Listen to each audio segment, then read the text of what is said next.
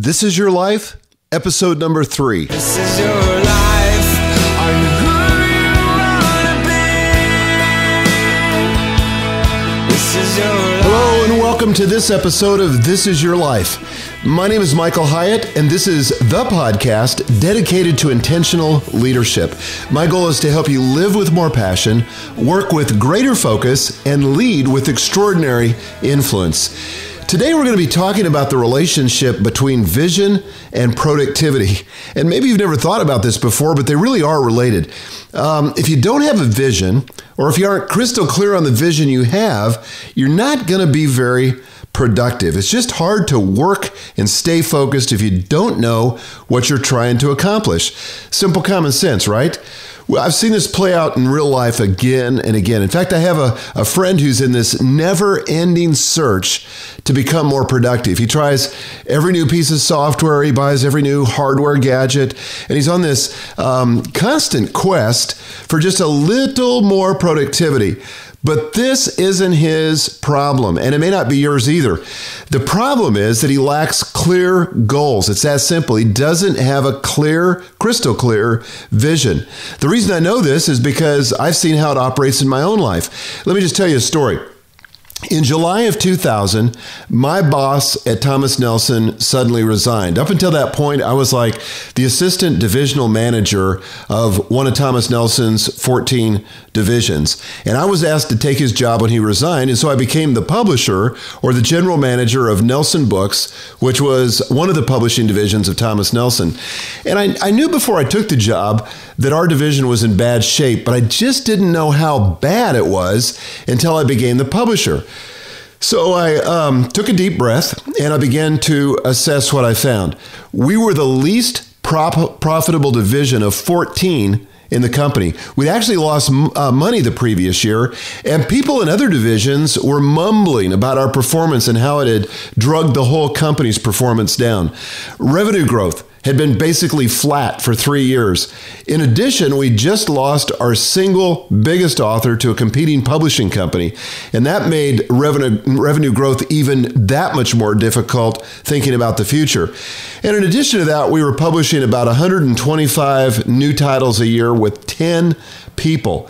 Everyone was overworked, and the quality of our output showed it. We just simply had more to do than we could possibly do. And so, I could have at that point talked about productivity, brought in some training about productivity, but it wouldn't have helped because the problem was our vision. So I began to assess the situation, and I realized that things could not have been worse. But frankly, as a new divisional executive, I realized that things couldn't have been better for me individually. Why? Because if I turned the division around, I would be a hero.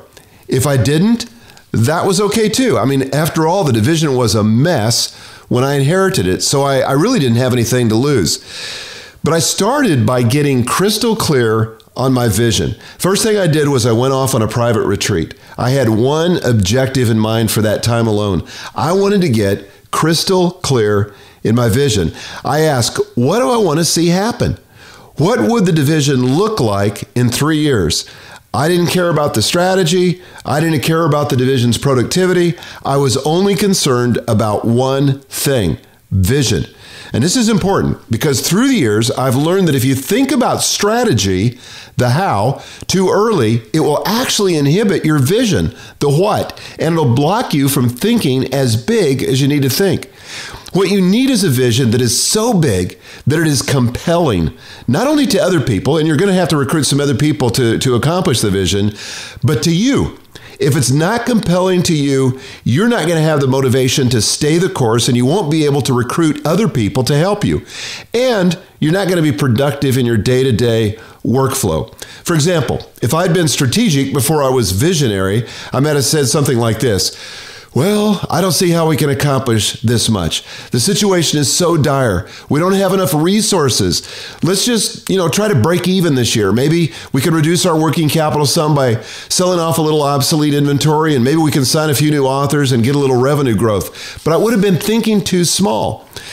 Well, do you think anyone would have gotten excited about that? No. Would this vision have attracted the right authors? I doubt it. Would it have retained the right employees? No. Would it have secured additional corporate resources? I don't think so. The problem is that people get stuck on the how. They don't see how they could accomplish more, so they throttle back their vision, convinced that they must be, quote, realistic. And what they expect becomes their new reality. And this is simply faith applied negatively. Well, I didn't take that approach. Instead, I developed a vision statement that I personally found compelling as the divisional leader. If I didn't get excited about it, how was I going to sell it to anybody else? Instead, I gave myself permission to envision the perfect future. And here's what I wrote down. I actually wrote down 10 components of this vision. And this all happened when I was on this private retreat. Here's what I said. I said, Nelson Books is the world's largest, most respected provider of inspirational books. And then I had this as the first item. We have 10 franchise authors whose new books sell at least 100,000 copies in the first 12 months. Notice a few things about that. It's very specific. It's very quantifiable. It's something I could vision. It was concrete. Number 2, I said, we have 10 emerging authors whose new books sell at least 50,000 copies in the first 12 months. Number 3, I said we're publishing 60 new titles a year. So essentially, I was going to cut our production in half, believing that if I did that, it would give us the focus and the productivity to make those 60 do better than the previous 125 that we were publishing. Number 4, I said authors are soliciting other authors on our behalf because they are so excited to be working with us. You know, I envisioned kind of this army of evangelists, authors that had had such a positive working relationship with us that they went out voluntarily and recruited other authors to publish with us. Number 5, I said the top agents routinely bring us their best authors and proposals because of our reputation for success. In the publishing business, literary agents are what make it happen. If you get them satisfied and they bring their authors to you, then they bring more authors to you. So I knew that agents were the key referral source that I had to satisfy. Number 6, I said we place at least 4 books a year on the New York Times bestsellers list. Now, I mean, we were maybe getting 1 book a year on the bestsellers list, but I thought, what would really energize us?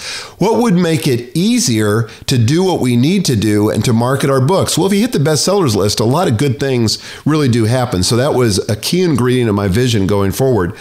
Number 7, I said we consistently have more books on the Christian bestsellers list than our competitors. At the time, that wasn't the truth, but I envisioned this as part of the future that I wanted to help create. Number 8, I said we consistently exceed our budget in revenue and margin contribution. Now, in the corporate world, that's how we measured profit at the divisional level, was something we called marginal contribution. But it was basically, after our divisional overhead, what was the profit that was left that we could contribute back to the parent company? So I wanted to be in a position where we consistently, not just, on a fluke every once in a while, but consistently exceeded our budget. Number 9, I said our employees consistently max out their bonus plans. Now, I know a lot goes into the work environment and to motivation and morale besides compensation. But I also know that when the compensation's right and when people are getting their bonuses on a regular basis, that's hugely motivating. Momentum begets momentum. Number 10, I said we are the fastest growing, most profitable division in our company. Now, again, I want to just remind you, at that point, we were 14th out of 14. We were dead last. In fact, I had told the CEO, who was my boss at the time, I said, this is going to take at least 3 years to turn around. And after he looked at the facts, he said, I think you're right. Well, that wasn't the case. A lot of good things happened, as I'll tell you in just a minute. So after this retreat where I wrote down these items, and they got more fine-tuned later, but I went back with these 10 items. And once I had it on paper, I met with the entire staff. And I reviewed our current reality. I was brutally honest with where we were. The situation was dire, and I didn't pull any punches. I just told it like it was, the good, the bad, and the ugly. Well, then I shared the new reality, the vision, and I described it in as much detail as I could, with as much enthusiasm as I could muster. And that wasn't hard because I found the vision compelling. It wasn't that hard to be compelling to other people. So I shared that with them, and some were slow to get on board, some were slow to believe. Some people got right on board, but eventually everybody came around. Well, listen, I personally read through this vision daily. I prayed over every part. I asked God to guide us. I knew I wasn't going to be able to do this on my own. But little by little, he brought us the strategy and the resources. Because we got clear on the what, the how showed up. And I spent way more time, maybe 10 to 1, focused on the what rather than the how. So when people would ask me as we were going through these first months, how in the world are you going to accomplish this vision? I would just smile and say, I'm not sure, but I'm confident it's going to happen. Just watch. Well, guess what? It did happen.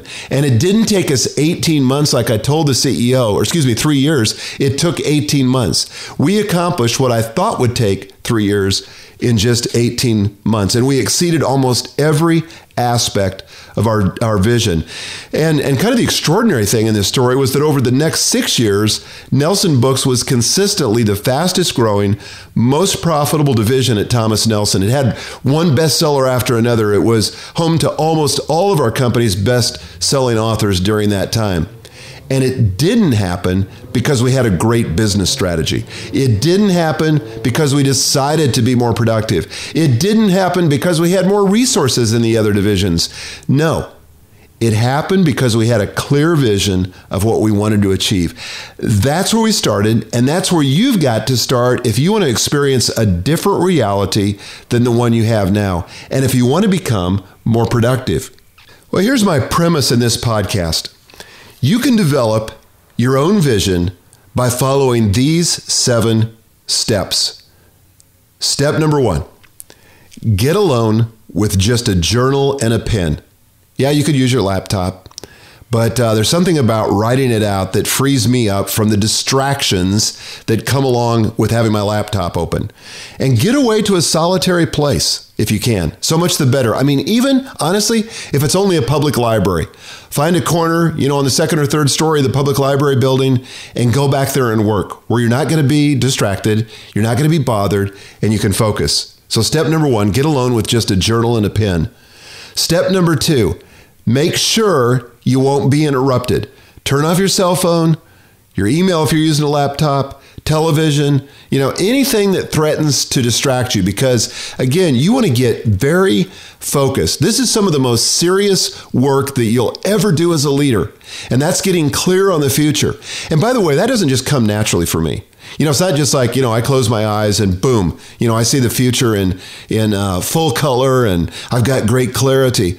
No, I have to fight for every one of these components. I have to fight for clarity, and it's really easy to leave it fuzzy, but I can't be distracted and be productive. So step number 2 is make sure you won't be interrupted. Step number 3, close your eyes and pray. Now, I don't know if you believe in God or not, but I'm just telling you, if you want to accomplish big things in life, it really helps to get some divine inspiration and some guidance. What you ultimately want is alignment between His plan and your vision. But don't make this harder than it needs to be. I mean, people get all, twisted up in this thinking, oh my gosh, if I want it, then God must not want it. I think that's a bunch of baloney. I think usually God speaks through our desires, and I don't have time to develop it in this podcast. If that's a new thought, then read John Eldredge's book, Desire, The Journey We Must Take to Find the Life God Offers. And I've got a link in the show notes if you want to go back to it later at michaelhyatt.com. Step 4. Write down your current reality. This is where I would start. Write down with your current reality. Describe all the things that you don't like about this area in which you're trying to get a vision. Be brutally honest. Don't pull any punches. It's difficult to change unless you find your current reality unacceptable. If it's kind of comfortable and it's not that bad, you might just stay stuck in it. But you've got to find the stuff that you don't like so that you've got the motivation you need to change. Step number 5, now write down what you would like to see happen. This, to me, is the most fun part. This is the creative part. This is where you begin to paint the picture. Write it down in detail, and you've got to write it down.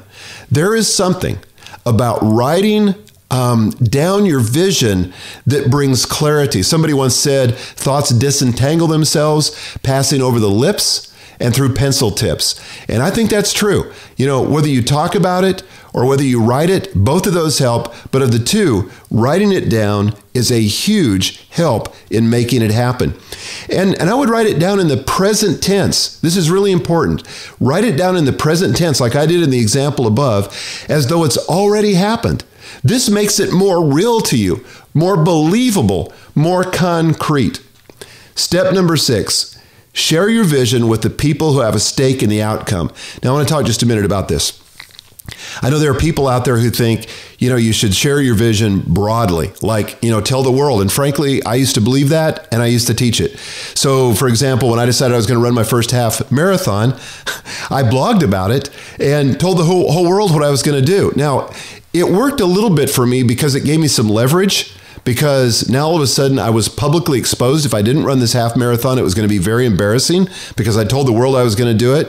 But here's the problem with that. There's been some additional research that shows that a lot of people get the same psychological satisfaction from talking about the vision as if they had actually accomplished the vision. And sometimes people quit on their vision because they get that psychological satisfaction. So I don't tell everybody my goals. I don't go public with my goals. I tell the people that have a stake in the outcome and can help me get to where I want to go in the destination or in the vision. So I'm very selective about that. And I hold the rest of it to myself because I don't want, frankly, that sense of psychological satisfaction at the beginning. I want a sense that I'm still working to achieve this dream in the future.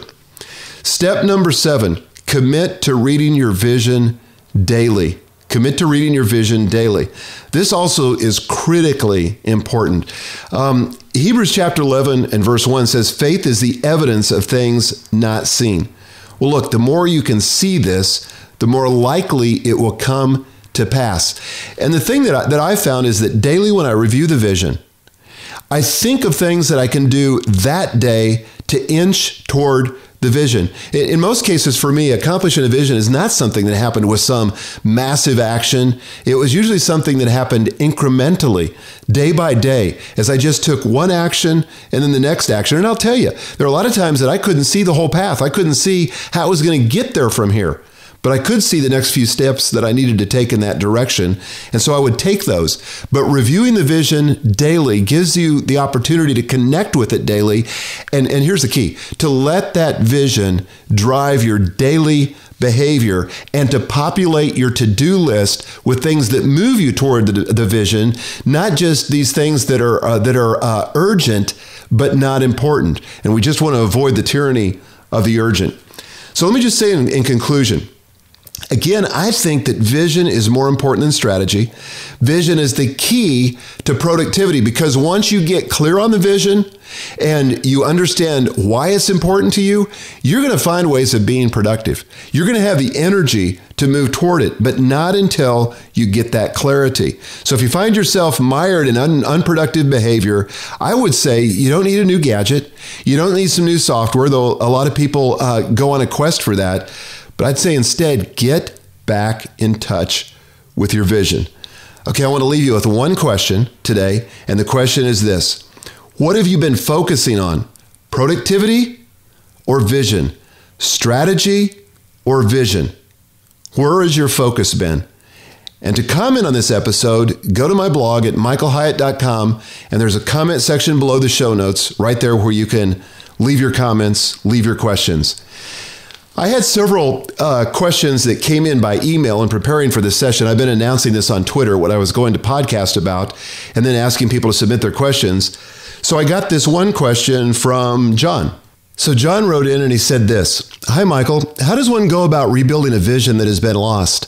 I'm not sure if this is the kind of question you were looking for, but I figured I'd throw it out there, as I'm sure there are many of us out there who have lost sight of our vision due to a loss of a business or a job." Yeah, I tell you what, vision is usually the first casualty. And it can happen through any kind of setback, any kind of challenge that we encounter or obstacle that we encounter along the way. We get so focused on the current problem that we forget what it was we were trying to create or the destination to which we were headed. So I just think that when that happens, you've got to go back to the vision. And it's not easy. You may not have the energy. You may say, gee, I don't know. I don't think I can do it anymore. Or I don't know if I have what it takes. Go back to the vision. This takes discipline. It takes discipline when you're discouraged. It takes discipline when you're down, but it's what you must do. Without a vision, the people perish. That's why it's so essential. It's like the fuel that drives your day-to-day workflow. And if you don't have it, you're going to get stuck, no doubt. Then I got a letter or an email also from Jim, and he said, what are some helpful strategies for communicating vision through social media and blogs? Bit by bit, all at once, how often, what social media outlets do you recommend? What about leaders who are anti-social media? How do you reach people who don't do the internet?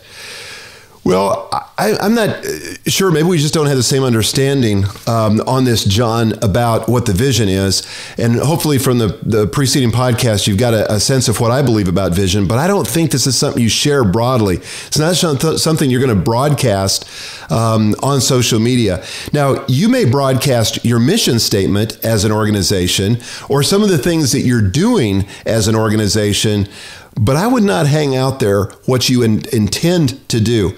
You don't build a reputation on what you intend to do. You build a reputation on what you've done. Notice how Apple, which is one of my favorite companies to reference, they don't really tell you very much about what's coming. A lot gets leaked, but they don't tell you what's coming.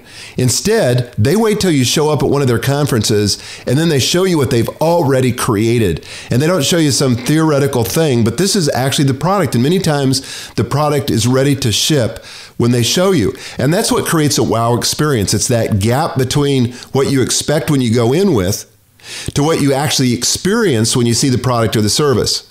And I think you want to keep that gap. So I wouldn't tell people what you intend to do. I would only tell them what you've done. And again, back to sort of a need-to-know basis. Share vision with people that are part of your team and part of the team that can help you get to the vision, but I wouldn't share it more broadly than that. Dennis wrote to me and he said, "Hi, Michael, greetings from the Ukraine." Who knew I had listeners in the Ukraine? But thank you for the chance to ask you this. So super helpful. My question about vision is this. When you make a decision about your personal vision for your life, how do you know that your values will not change during your reaching of the vision? 15 years ago, I had one vision. Now it's different because I realized with time that my values 15 years ago weren't really settled. Some of them weren't mine at all. Now thinking about vision for my life, I have to know what I'm really longing for. Thank you. Looking forward to your podcast. Dennis. Dennis, that's a great question. And let me just say that your values, hopefully they won't change too much over time, but they probably can get more fine-tuned. You get more clarity about your values. But your vision is not something static.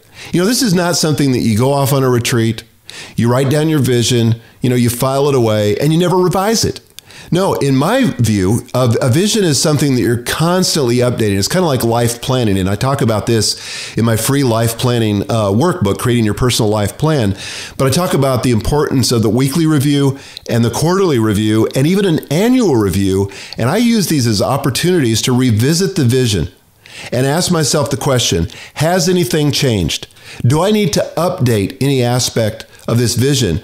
So if your values have shifted or if you have greater clarity about your values, you can also shift the vision at that time.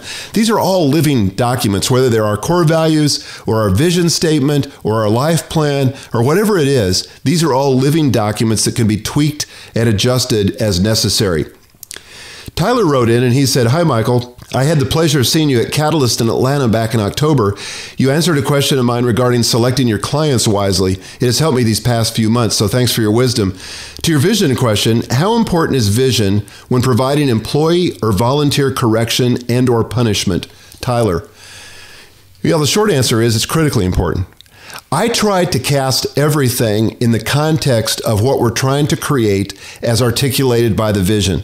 So I had an employee one time who was really engaging in some behavior that frankly was contrary to the culture that we were trying to create. And so every time I would correct him, every time I sat down with him and would just challenge him on it, I would just say, look, this is the vision. This is where we're going. This is the kind of culture that we're trying to create and that we all said we're committed to trying to create. Your behavior is at odds with that vision, and we can't tolerate it.